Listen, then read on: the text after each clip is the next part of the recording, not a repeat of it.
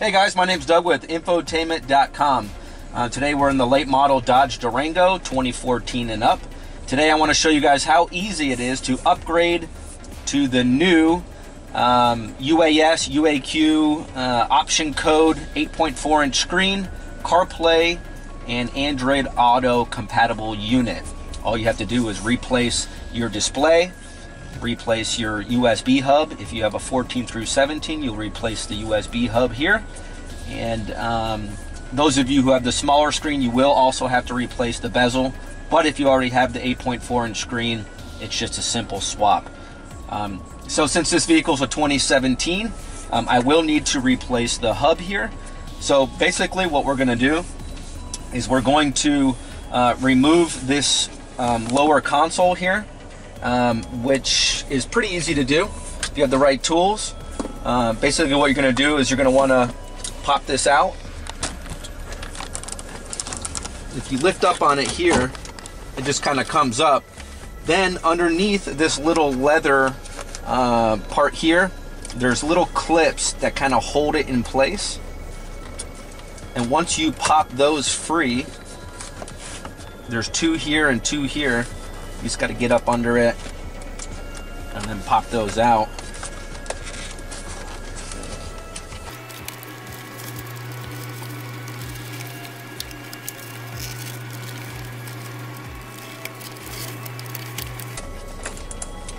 Now what we're going to want to do, as you'll notice these little things here, you got to push it in from underneath so it comes up.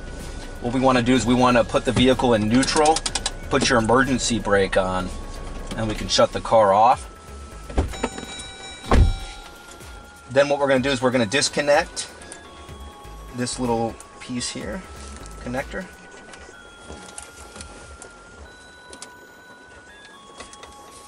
All right, now that we have this little leather cover up, that gives us access to the T20 screw, as I mentioned. So we're going to want to remove that. And then this just slides off, so it's pretty easy. Once you do that, you just lift up on this. There's going to be a couple cables you'll disconnect. This is just like a little ambient light for the cup holders. And then I'll spin it around here. So what we'll do is remove these 4 screws here. These are also T20 screws. And then replace it with the new hub. This is the CarPlay Android Auto hub.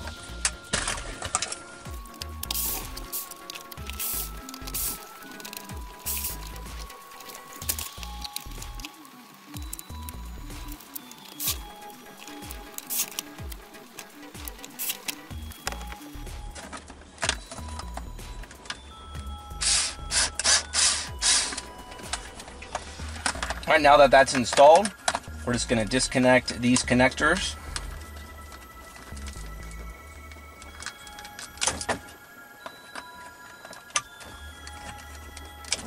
And we're going to plug them into the replacement hub. You can now set this aside.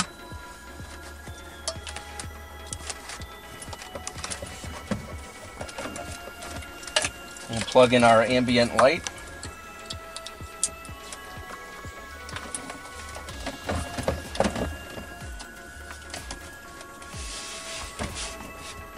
Now we can reinstall our shifter the same way we took it apart.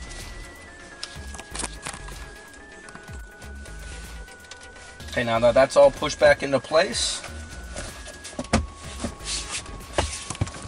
we'll go ahead and pop this in place. Put our vehicle in park. Now we can shut the vehicle off completely. All right, now that our hub is in, we just need to replace the display here, the screen. So what we're going to do is, you could use a dash pry tool or a regular flathead screwdriver. And then basically what we want to do is just get around the perimeter of this bezel. It's just held in with retaining clips, so there's no extra screws or anything like that.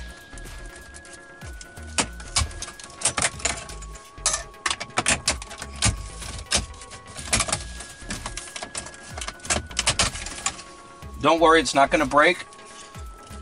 Just get around the perimeter, and we're going to disconnect this little connector here. Now that'll give us access to the 4 20mm screws.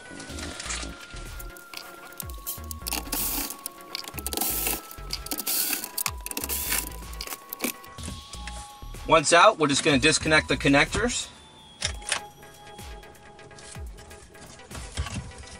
The larger connector here, you're going to push this tab in and then lift the lever up, and that'll actually release it.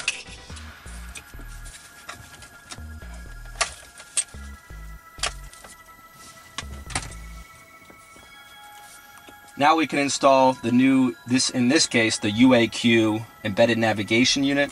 100% factory pre-programmed.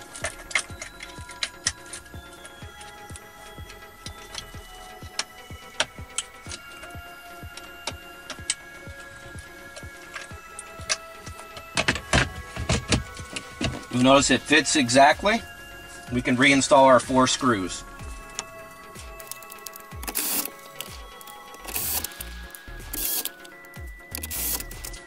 Now that that's all installed, those 4 screws, we can reinstall the bezel. As I mentioned, if you have the smaller screen, you want to upgrade to the 8.4 screen, you will need this bezel here, so give us your VIN number upon checkout, and we'll be sure to match it up so you get the right one.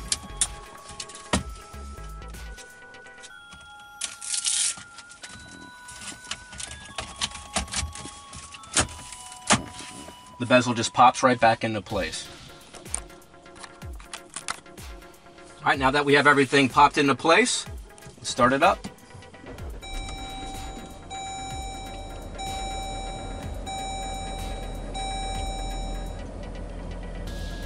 So those of you who didn't have the 8.4 inch screen before, right away you notice a nice big display.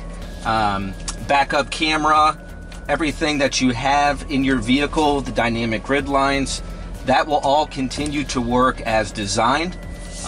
Steering wheel controls for volume, whatever the case may be, seek up, seek down, that will all continue to work 100% plug and play. Again, we pre-program these, so you don't need to go to the dealer. You could do this in your own garage.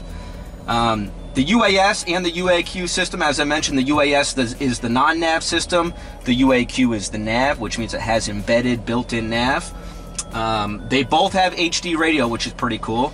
Obviously, you'll have your AM, FM, satellite radio. So that's pretty neat.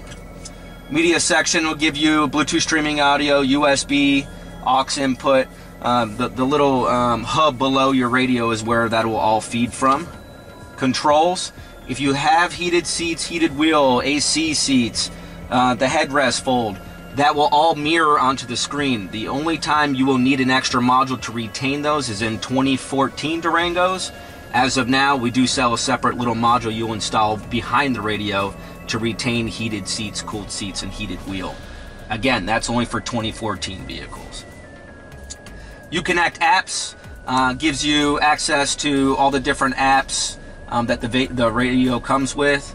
The one thing you will lose, those of you who have the Uconnect Access, which is the smartphone app on your phone where you can start your car and find its location and stuff, you will forfeit that feature because the new system uses Sirius Guardian. So you will forfeit the Uconnect Access. The Bluetooth Uconnect still works 100% plug and play. You have your climate feature just like before. Your phone, you will have to repair your phone, so you'll proceed to repair it here.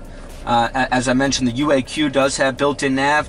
This is a really cool nav system, far better than any other system that Durango has had. Go to view map, it's got the pinch to zoom, which is really neat. You know, it has all the traditional features that nav systems come with these days, you know, where you can go to points of interest, point on a map, plan your trips, so on and so forth. You don't have anything, you know, tacky hanging on your windshield. You're not fooling with your phone. This has the embedded nav, which is really cool. Now, those of you who would want to save a little bit of money and would rather just use the maps on your, you know, Apple CarPlay, Android Auto, you can save a little bit of money by going with the UAS non-nav system. So that being said, let's get right down to the CarPlay. We do have other videos online showing tutorials on how the Android Auto works. But in this video, I'm going to show you guys how CarPlay works. So you're going to use your factory lightning cable, plug it into the USB port of the new hub we just installed, and then plug it in the bottom of your phone.